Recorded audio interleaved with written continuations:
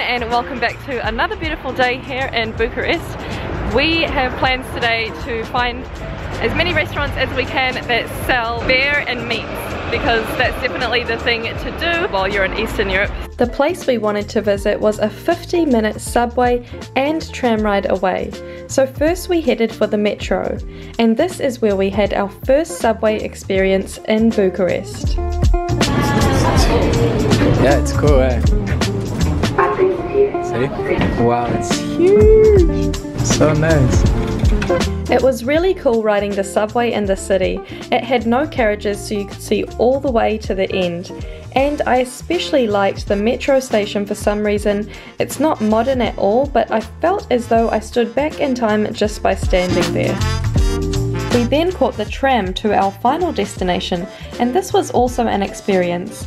The trams are super retro and have heaters lining the windows, so you never have to feel the cold. It was awesome.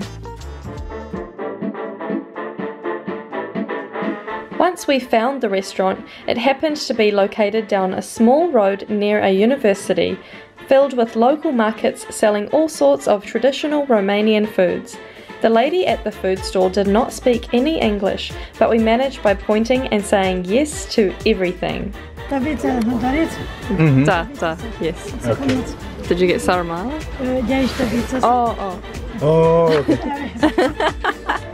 All the food listed on her menu was slow cooking away in the large pots behind her, and there were so many different Romanian foods to choose from that we just didn't know what to order.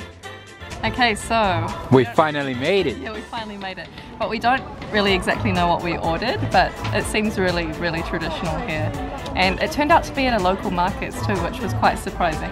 So we ordered, this is called pastrama haidusisa, and something else. I couldn't say the rest of the name if you asked me. Smells and delish. This is Sarmale, which we tried before. Have we? But we didn't go to a traditional place. So this is cabbage rolls with polenta, and it's got minced pork inside and some, looks like some veggies as well. Good. So this is really authentic. Itadakimasu. Let's eat. Let's eat. Wow, the polenta looks so creamy.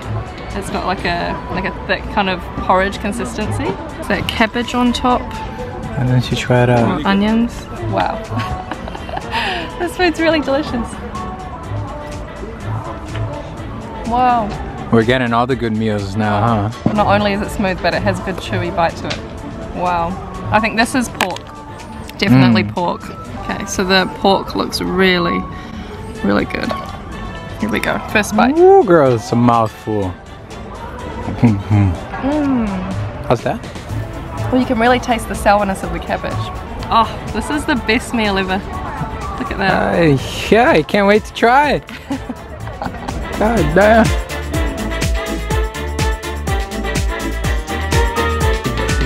So the markets here are really cool. They have everything ranging from like fresh fruits, veggies, sweets, cakes, cured meats, and there's even a couple of restaurants we saw in there. So compared to open markets, it was a lot smaller, but it's definitely a lot more quieter and local here, so you get more of a Romanian village feel here.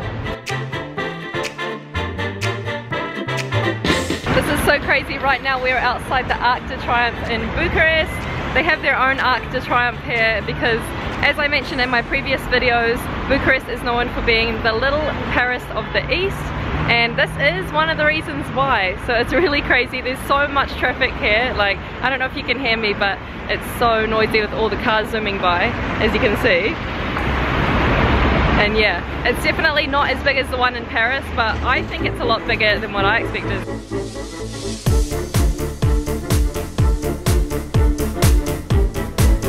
So not that far of a walk away from the Arc de Triomphe is this really nice park actually, and we looked at it on Google Maps. It actually looks quite big.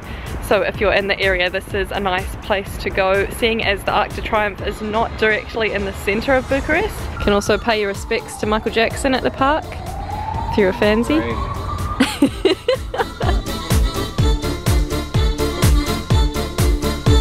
We got some local Romanian beers at Mega Image, which is like a supermarket here. So Carlos got a pilsner beer, and I got Timisoreana, which is like a local Romanian brand, and it's non-pasteurised. So we're gonna give them the big taste test. So this is the Timisoreana beer.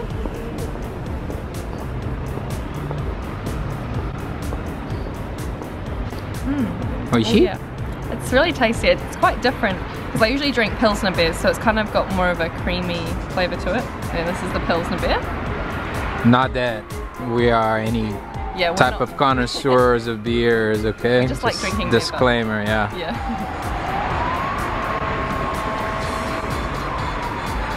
This one's nice. It's a bit more bitter than the non-pasteurized beer. Cheers! Cheers! Cheers! We couldn't resist getting Luca again. I swear this is the third time I've filmed this. I think they sprinkle crack on top of those little so Luca things. This is like a kind of hot dog pastry.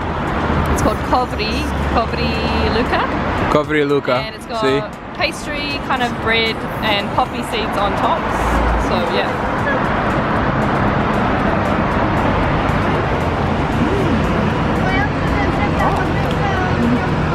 Yum. The pastry's nice and crispy. You can see it's hot. It's come straight out of the oven, like always.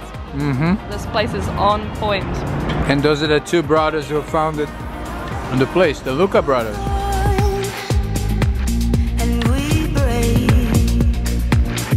We stumbled across this local pub in the area for some beers and meat. We were surprised to find how packed it was inside. So of course it was way too loud for me to record. So we ordered again something we couldn't quite understand by just pointing at random things on the menu, and we were good to go. Luckily the beer menu was easy, and thanks to Google Translate we somewhat knew what we had ordered, but we were still surprised when the food arrived. We ended up with a massive plate of different types of sausage, traditional meat, gherkins, mustard, and not to forget the amount of chips that were served with this. We poured olive oil on top of the meal, and the whole plate was just glistening in the light. The sausages tasted delicious, chewy and greasy. I really enjoyed the variety of different Romanian sausages. Even this random one with lots of little tiny sausages served in a kind of kebab stick style. The meat was so tender, juicy and bouncy, and the mustard and gherkins gave the meats a hint of bitter sourness. Having the chips on the side was a great idea to soak up all of the sausages' greasy oils. We both ordered a pilsner beer to wash down all of the meaty goodness. It had a nice light taste, perfectly complementing all of the meat and sausages we had just devoured. This pub was really quite lively. It was filled with people of all age groups, young and old, families and friends. The ambience here really made the place so enjoyable. We couldn't have asked for a better way to end our night. If you enjoyed watching this video, you know what to do, and don't forget to click on my playlist above to continue watching. Oh no, I gave my heart away.